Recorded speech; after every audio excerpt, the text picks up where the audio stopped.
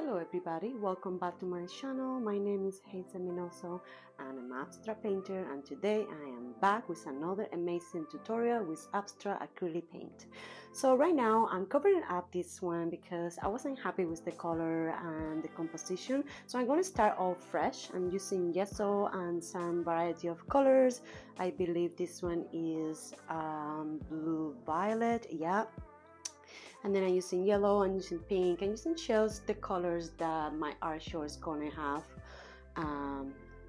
coming up this March. So yeah, so guys, I want to share something with you while I'm painting.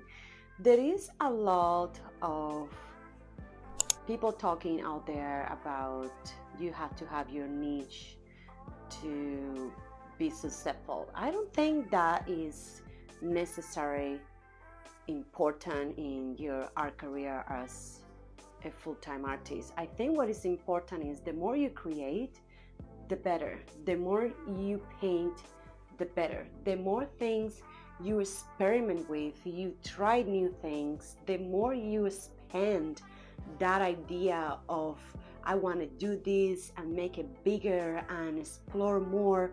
I think that's what is important in an artist. So I just want to share this a little bit with you because there is a lot of contradictions out there that you have to have your niche on your YouTube channel, on your Instagram, everywhere. Everything has to flow. Yeah, I get it. Everything has to flow. But at the same time, you want to have a little bit of like spice here and there. Just make it as a PowerPoint.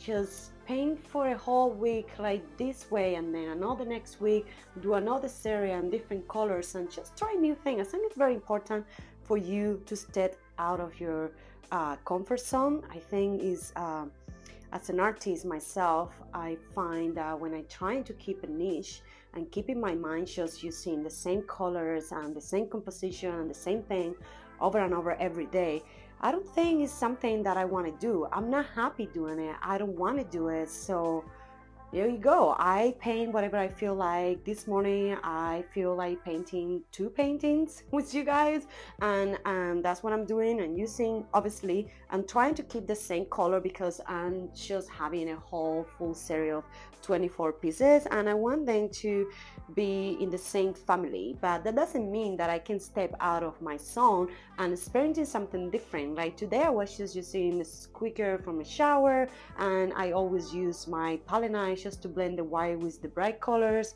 And again, I'm using my black splatter because I love that. It makes me feel happy. So yeah, if you want to be a successful artist, guys, just go be you, explore, try new things. Don't get those negativity, those bad thoughts from other people. Don't do this. If you do that, oh, I don't like this. How about you do this? Can you try that? Don't paint for other people, just paint for yourself. I think it's very important that your heart and your soul is very happy with what you're doing, because otherwise you won't last. So just something that I want to share with you, okay? And I just came back from my vacation, guys, and it was so much fun. I have a lot of video. I have to edit a lot, but I want to share every single thing that I did on my 7 days all-inclusive in Mexico. So yeah, it's gonna be fun. So this is the final result, a very simple abstract painting. I just use like 3-4 colors, no more than that. I keep it simple and it looks stunning. I really love it. It looks beautiful in any home decor. So here it is, art number 2. So this one is a 12 by 24. It's a very small one, but I just I saw it at the corner of my studio and like, you know what, let me just do something with this, because I feel that just coming back from 7 days not being in the studio, I don't feel rusted, but I feel that I need to like get back into the same flow that I was before I left on vacation. But also while on vacation I was journaling a lot. If you guys are following me, you can see that I have few I think I have day 3 on journaling, and it has been helping me to grow and experiment with different things. I got this like a small little bottles that is like very detailed needle, and the paint just came out and it's just amazing. It's called the fine line applicator and I love it. It gives the paint some extra definition, and you know, it has like more body work, and it gets more curious for the audience to look at it. While you looking at it, you just see little pieces here and there, and lines and marks and strokes and bright color on the corner and then white over here. Honestly, it's just doing abstract. Anybody can do this, guys. Honestly, I am telling you, in 2015 I started painting, and the reason why I started painting is because I was challenging myself with another artist and say, he can do that, I can do it too. So that's how I started. I literally just went to the art store and I spent $2,000 Canadian in art supplies that I still have today. I still have brushes from 6 years later. Like, honestly, like, you don't have to have much to create. You can have one piece of charcoal, one pencil, a piece of paper, and then you are ready to start any piece. It's all about what's inside you. Just bring it all out and help yourself to let go. You need to let go to be able to do abstract. From my brother, for example, my brother, he's more into realism, he's more into detail work, very perfectionist. I'm the totally opposite, but guess what? He's very jealous of my work. He wants to incorporate my abstract body work into his realism work, which is like pretty cool. A lot of people have been doing that, like have been doing like nudes and faces and bodies and incorporating a little bit of splash here and there, just breaking a little bit of the point of being so simple and so specific and so detailed, and the OCD of like, don't break rules, don't do this. Come on, guys. Honestly, you can do whatever you want. This is the fine line applicator, fine tint that I was telling you about. I love the fine line that it makes, and it's just like make the painting more interesting, you know?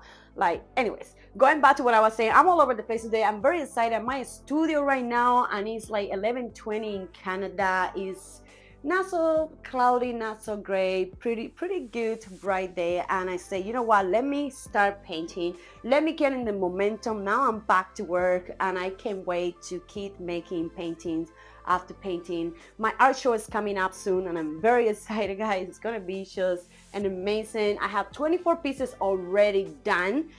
I'm dying to post them, but the thing is, like, I want to keep it as like, hey, you know what, you want to come and see what I got, you know, like a little secret kind of thing. So I like that, like the intriguing, like, oh my god, what she's gonna, how many pieces does she have, what are the sizes and the colors. I only saw 1 or 2 of her painting for her show. I want to go see more. So this is another thing that I find that is very important as a full-time artist. Like, you want to leave a little bit for the audience imagination, you know. You want to make sure that they are curious, and they ask questions, and they sign up to your newsletter, and they sign up for your next event and incoming products and stuff like that. You want to make sure that your audience is interested of your next product, your next video, your next painting.